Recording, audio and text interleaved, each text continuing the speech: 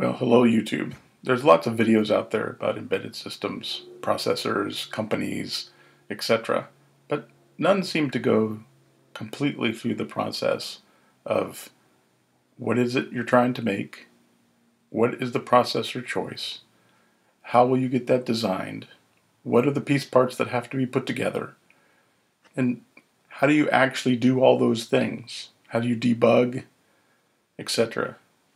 So what I want to do is I want to put together, from start to finish, very simple projects, and maybe going more and more complex, including displays and different kinds of sensors and things like that.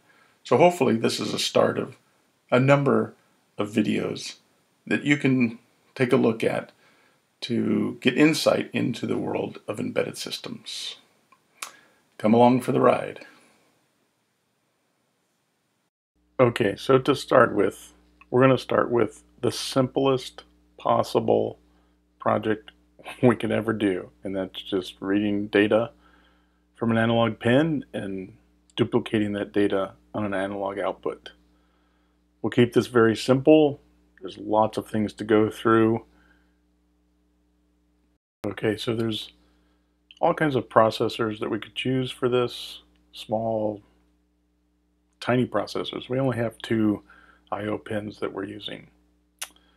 What I'm going to do though is I'm going to pick a processor that has a little more capability than we need. This way we can do several projects with that processor. So I'm going to start with STM32F429, and if you see Discovery 1, that's the one I'm going to pick. If you see Discovery 0, that's actually the older board, and I don't think you really want to start with that. So this is a very good price right here. I mean, you can't go wrong with that price. It has a little display on it, which is very small, processor, memory, the whole thing ready to go. Even has, you know, other little parts on it that we may play with later. I'll put a link in the video for this, but the primary thing is this is going to be the beginning point.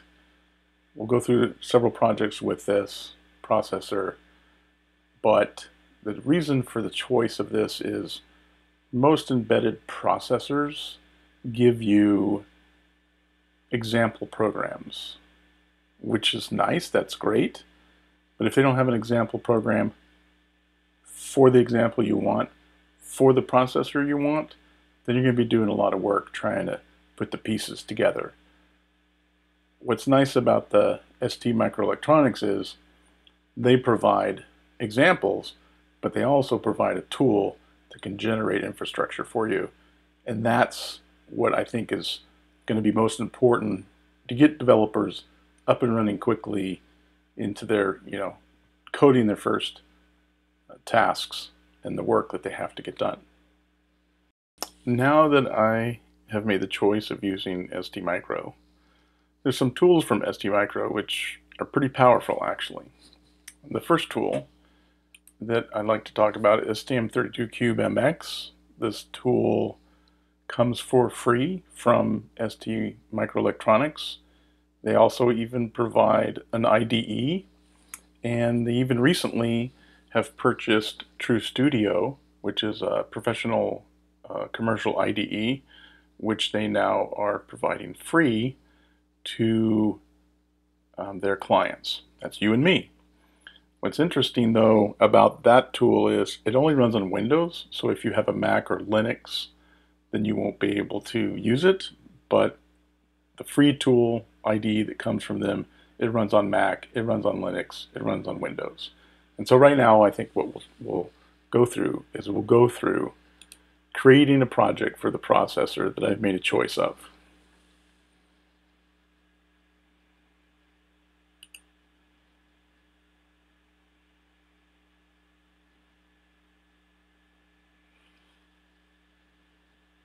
So when you select New Project, you get the New Project window, and from the New Project window we can type in our processor.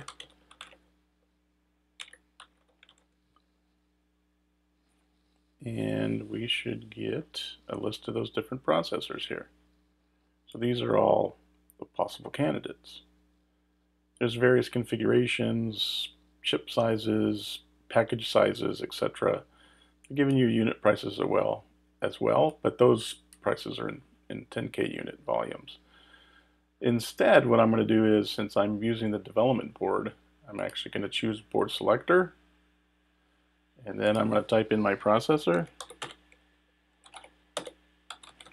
and hopefully, if everything goes well, it didn't show up. There we go. So here's the processor board. Okay, now I'm ready to start the project. This is interesting here because it's going to ask me, do you want to initialize all the peripherals? I'm just going to say yes. Thank you for initializing everything for me for free. I'm very happy to have that done for me.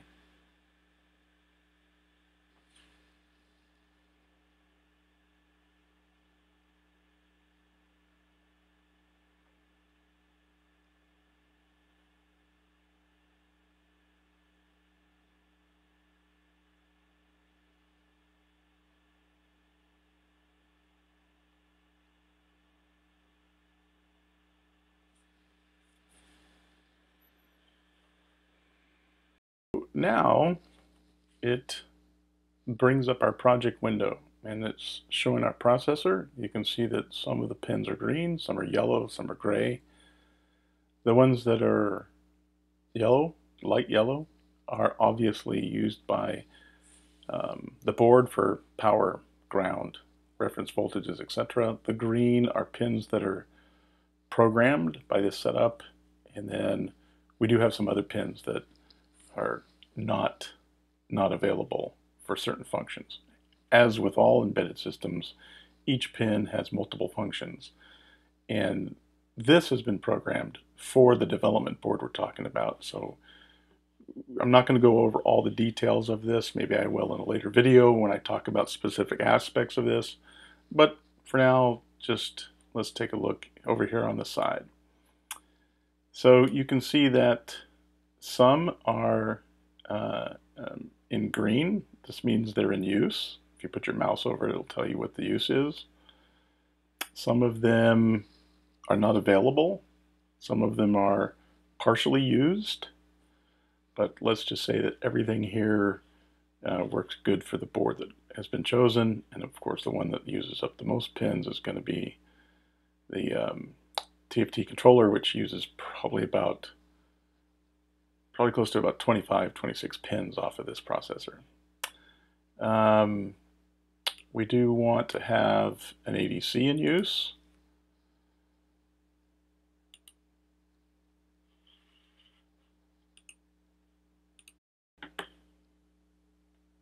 So now I want to pick an input, an analog to digital input. Now all of these in red, they're used.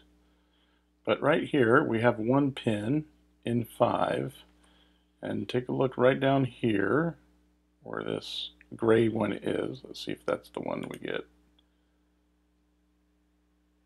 Yeah, so that's the one we get. Now we can select external triggering for this. We're not going to do that because we're going to read it directly. So we're going to read the input and then write it to the output. So we don't need to do that.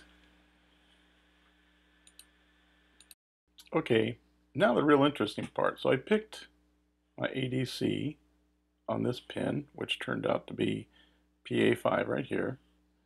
I come down to the DAC where I want it, and look, it's already in use. So I'll take a look at DAC. I'll put my mouse pointer over. Look at PA5 is in use. So I'm going to move this from 5 to 13. You'll see that pin pop up here. Okay, so my ADC is here now, and now I have a free output to configure. So now PA5 is now a DAC output. And notice that the N5 over here is now in red, which means I can't use it anymore. So with a little bit of work back and forth, I was able to select pins correctly. This is very important because you need to sit down with your hardware engineers, make sure that everything lines up correctly. So we're now ready to generate code. But before we generate code, I'm going to take a look at the clock configuration. If there's anything on this page that's red, which thankfully it's not, but if there's anything on this page that's red, then it's going to be necessary to resolve that red. The next step is configurations. So I'm not going to do any configuration here at all at this time. I'll show you those in other videos. There's all kinds of control that you can make use of here. We can put in RTOSes. We can add the FAT file system if we have that piece of hardware.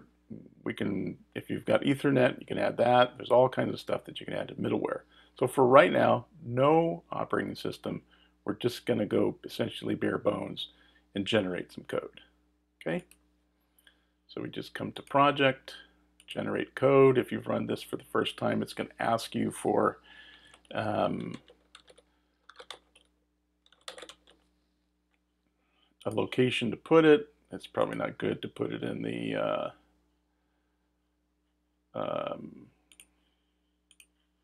main drive, so put it in a location, and now you pick your IDE. So I did talk earlier about the IDE that comes for free from STM, and that's this SW4 STM32, and then they're also giving away TrueStudio, which was I think it was like about $1,600, so it's actually great that they're giving it away because they want you to choose their tools. And of course there's other tool chains. I think IAR, Keel, and those kind of things can be selected. But I'm going to use this because I have a Mac and I can't use TrueStudio. I'm going to use this one. I'm going to take all the rest of the defaults just as they are. Later on we may increase the numbers for stack and heap, but for right now we don't need to do that. So I'll press OK. It's dependent on some firmware, so it's quite possible you have to download something. If you've never worked with this chip before, you may have to download. So that process can take quite a while.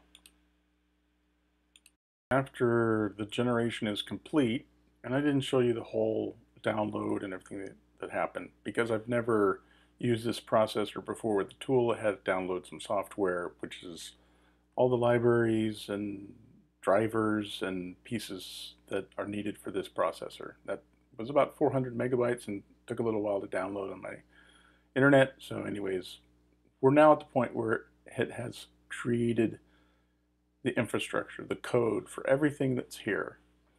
Now, if you have an installed IDE, and if this is appropriately configured, you can just press Open Project and it'll open up your IDE.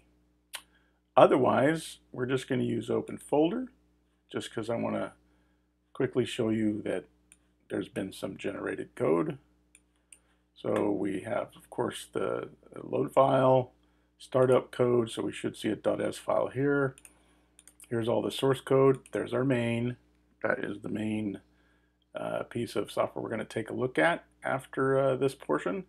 But basically, you start to see things related to the hardware, USB, and then we're also going to find drivers. So there's drivers from STM and drivers from the CMSIS. And here we're basically going to find drivers which basically are for every part. In here, every single driver has basically how to send, how to receive, how to initialize, how to uninitialize, those kind of functionality or those kind of functions are available inside of each one of these.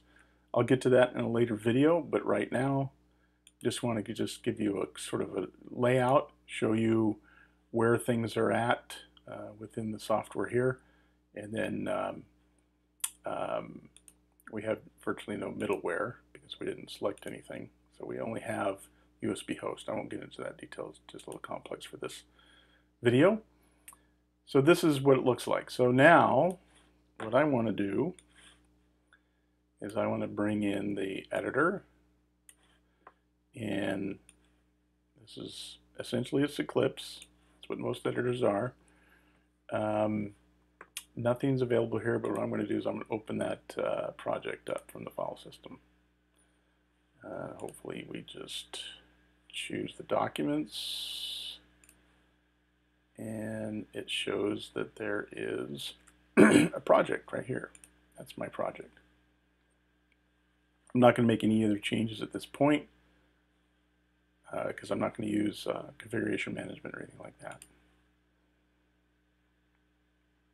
Hopefully it'll bring it in with no errors, and we have a project.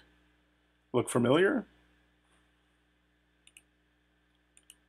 Let's take a look at the main really quick.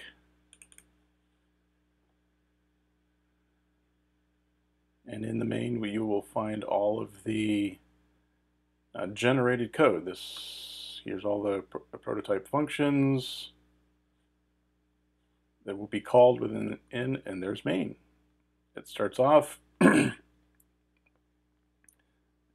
initializes everything, and goes into a while loop. This is just a big loop software, and the reason is pretty simple. I didn't add an operating system, and it's all just going to stay within main. As soon as we exit main, the whole thing just sort of stops running, which is not what we want.